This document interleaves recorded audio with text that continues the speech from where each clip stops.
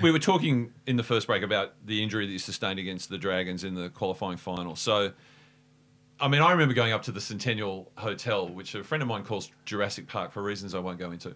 But I remember having a Crown Lager and going, I can't believe we're in the grand final, but I was feeling so badly for you because it looked terrible.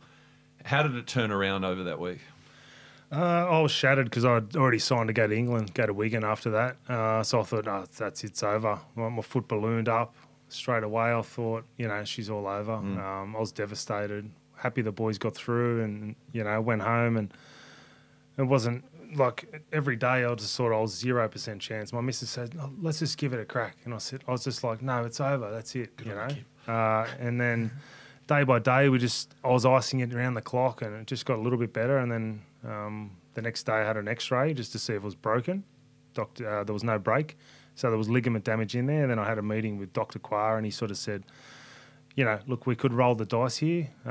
Worst case, it does end your career. You might not play after this if you do some bad damage to it. What do you want to do? And I said, let's do it. So we needled it on the Saturday. And then I didn't realise, so my ankle felt okay, but I went to run and my knee was sore. So I didn't realise that that crack that I heard, I tore cartilage in that knee as well. Oh, don't tell me. So he's gone, righto, let's jab the knee. Bang. And then in ANZ Stadium there, I just thought, I can walk without any pain. I just felt this rush of emotion go through the body. And I was doing a couple of stride throughs down the tunnel there. Yeah. And I walked outside and Sheensy goes, how'd you go, mate? And I said, I'm in. And he looked at me like that for about a second. He goes, righto, go tell the boys. And I just went in and told the boys. So this on the day? The Saturday. The Saturday, okay, yep. So with the captain's run, I did a little bit. I didn't do any training all week. I did couple of little shuttles, and then Sheensy said, righto, do a couple of dummy half scoots, and if you tell me you're good enough, you're good enough. Right.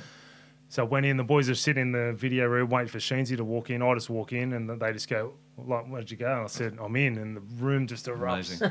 It's like... But what's the onset of that, actually running on needles on injuries? What more damage done?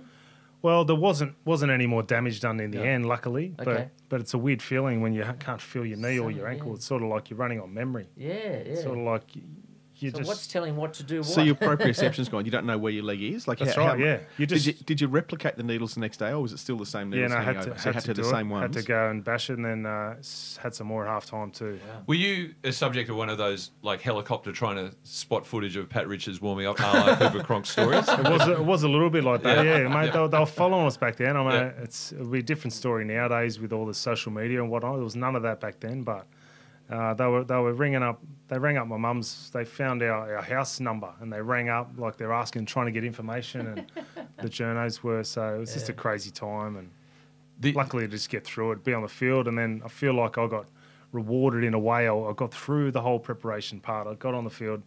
I didn't really do much in that grand final other than score that try. So I feel like I got through it, and that was my reward. And Did you score a try in the grand final? I think I did. Yeah. Oh yeah, right. Roll the tape.